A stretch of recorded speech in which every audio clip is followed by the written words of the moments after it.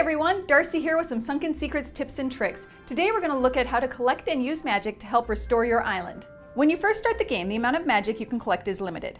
As you unlock new areas, upgrade buildings, and restore the island, your magic capacity will increase. In turn, this will let you unlock and restore even more of the island. Magic can be used to decurse the island and villagers, upgrade buildings, and charge your wizard towers. Magic is collected from fountains, which you can purchase from the magic shop. Different types of fountains will provide different amounts of magic. When your magic is ready to be collected, an orb will appear above the fountain. Tap on the fountain to collect it, and it will be added to your magic capacity. Some unique magic fountains can also be earned through special events, so keep your eye out for those. There you go. Do you have any tips for maximizing your magic? Let us know in the comments. Do you have any tips and tricks for maximizing your magic? Let us know in the comments. That's so fierce. Maximize! I know.